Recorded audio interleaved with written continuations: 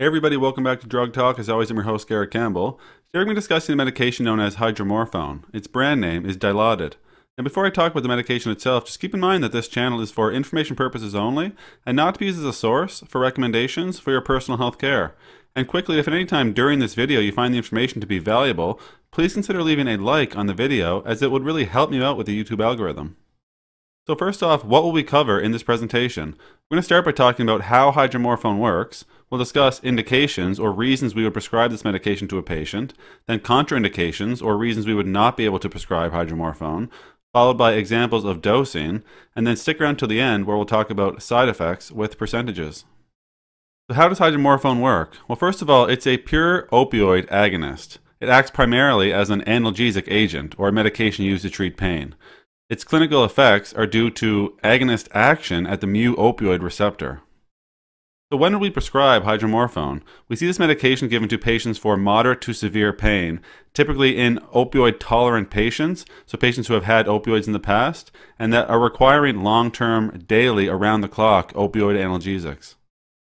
Now, contraindications or reasons we would not be able to give this medication. So the first would be if a patient had a hypersensitivity to hydromorphone or an allergy. We wouldn't be able to give this medication to patients who have acute or severe bronchial asthma in an unmonitored setting, typically without the necessary resuscitative equipment available. It would be contraindicated in patients who have a gastrointestinal obstruction, in patients who are opioid non-tolerant, and in patients who have significant respiratory depression. Now, for dosing, when used to treat pain, we would see the immediate release formulation given at 2 to 4 milligrams orally every 4 to 6 hours as needed. The dose can then be gradually increased based on effectiveness and tolerance. If it was given intravenously, we may see 0.2 to 1 milligram intravenously over at least 2 to 3 minutes.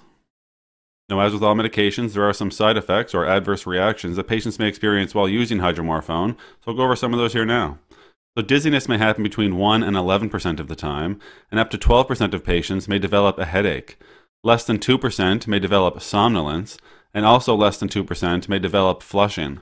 Pruritus or itchiness may happen 1 to 8% of the time, and 7 to 31% may develop constipation.